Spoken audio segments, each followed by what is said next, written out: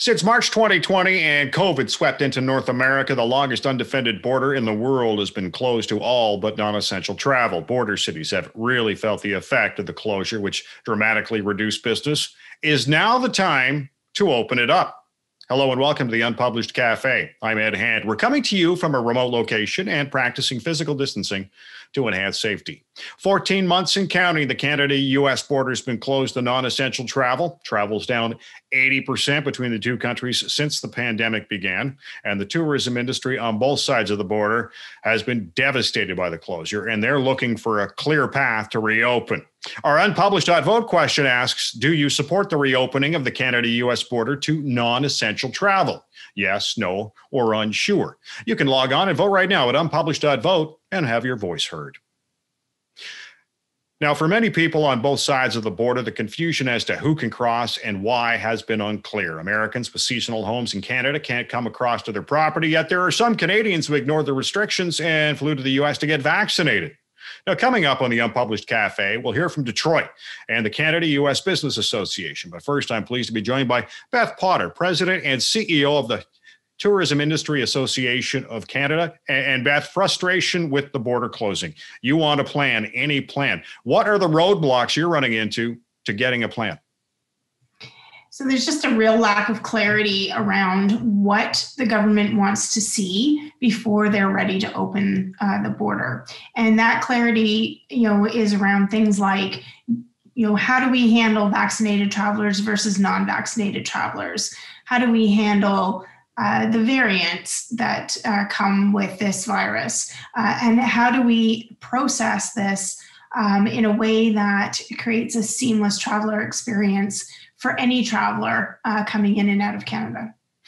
Would the industry association be in support of maybe a multi-stage opening, or do you want to just see something wide open and let's get going? So we'd like to see the border open as soon as possible, but we do support the recommendations that were made by the expert panel on testing and screening. They set out a series of recommendations, including a phased approach to reopening the border, and also some recommendations on how to handle the different levels of immunity or vaccine for travelers as they cross the border. What about vaccine passports? Is that something that TIAC would like to see? So we think that a proof of vaccination or a proof of immunity is certainly a way to make it easier for travelers to enter Canada. But what we'd like to see is Canada adopt a system that is in line with or on par with what's happening in other G7 and G20 countries. And the reason for that is that, traveling is a global activity. And we want to make sure that when people are choosing Canada as a destination, that it's simple, it's uncomplicated, and easy to understand as far as what their requirements are going to be in order to gain access to the country. What other G7 or what are other G7 nations doing then to start opening up borders? So we've seen in Europe the beginnings of use of a passport pass, but the conversation around what exactly is going to be used between Canada and the U.S., what the U.S. is going to use, what the U.K. is going to use, those are all conversations that are taking place right now. Different border standards. I wonder if that makes it challenging. When you look across, the 49th parallel, what's in Michigan is going to be different than what's in Montana. Let's say one's a hot spot and one's not. Does coming up with a standard make it more challenging, or do we have just a blanket system, or do you sort of open it regionally where it's, things are safe, things are unsafe? So in our conversations with CBSA, and this is the agency that manages the border, it's very clear that one system will be in place regardless of where you come across across that 49th parallel. And that they really do not recommend a regional approach. And I can understand that because once you get into Canada, you can move around wherever you are. So so really, when we open the border between Canada and the U.S., it's got to be open from one end of the country to the other. Did the tourism industry lose a lot of workers? Well, I imagine they would have lost a lot of workers, but I'm wondering, can they be replaced? We've been hearing about so many people who have been unable to find work or find workers. Yeah, so in Canada, we would normally employ 1.8 million Canadians, and we know that more than 500,000 of them have been displaced through, due to closures and restrictions in place. And so businesses are going to have to rehire. The challenge that we're going to have is that we were in a labor shortage prior to the pandemic. And we know that some of those 500,000 displaced workers have moved on to other industries, feeling the need to continue to work and pay the bills during the pandemic. And who can blame them for that? So it's a long and big challenge for us as we, as an industry, try to bring staff back and rehire. In terms of dollars, what would a partial reopening mean for the tourism industry in Canada? If we could get 20% back, that's $19 billion. That's a huge uptick. And it would actually help for us to see a little bit of a shortening of the total recovery time. Right now, we're thinking that it's going to take us until about 2025 to get back to 2019 levels. So if we could see a 20% uptick in visitation, for the remainder of this year, we could potentially shave a year off of that recovery timeframe. Oh, that would be good. That would be good.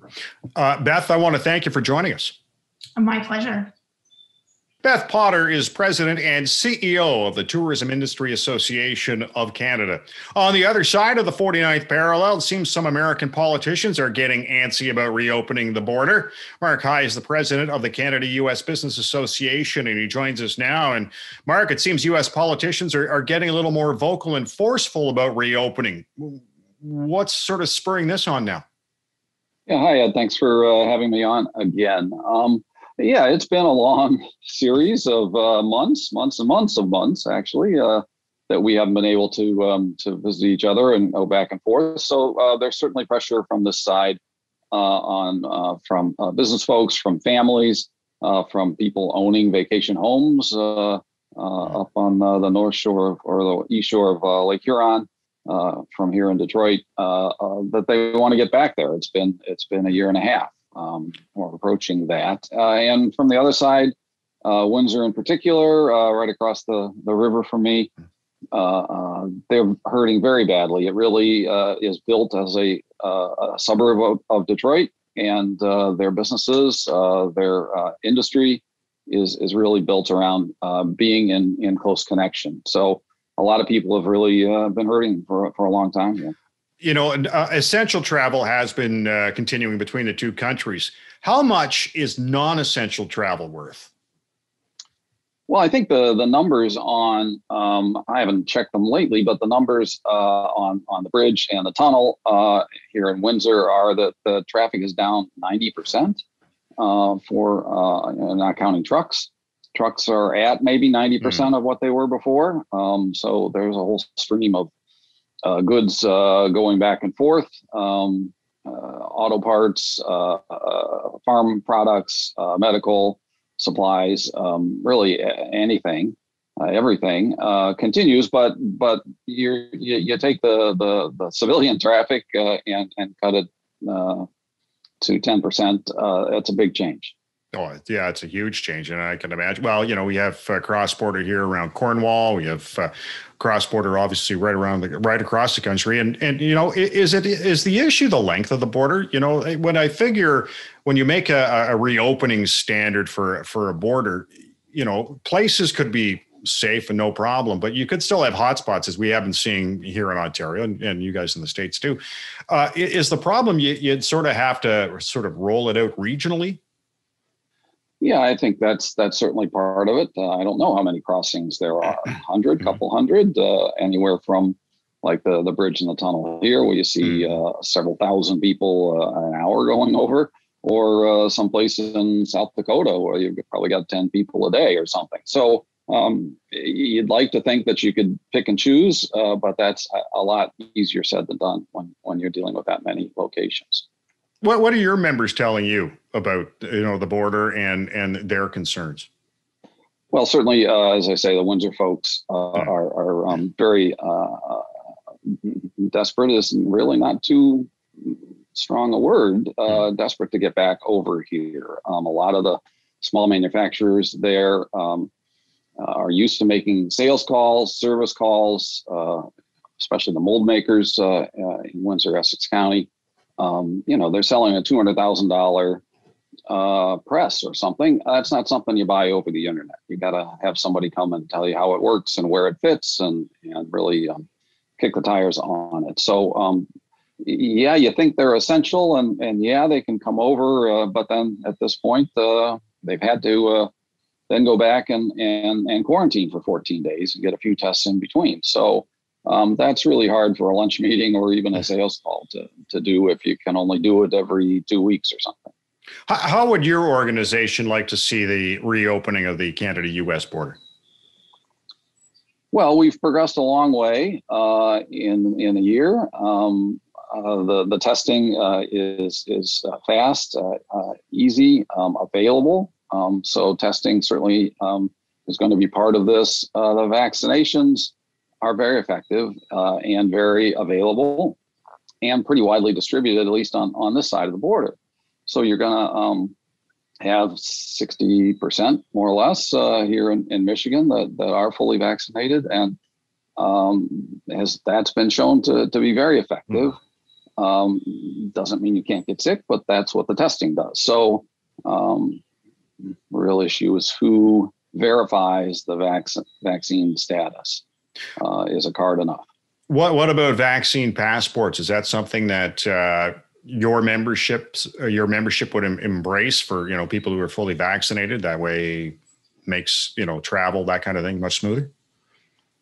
That makes a lot of sense to me, and I think a lot of our folks. There are certain members on the side of the border that see having a vaccine passport as some infringement on their freedom to not be vaccinated, their freedom to get sick. So there are moves afoot and have been passed in several states to forbid that, and noise has been made along those lines here in Michigan as well.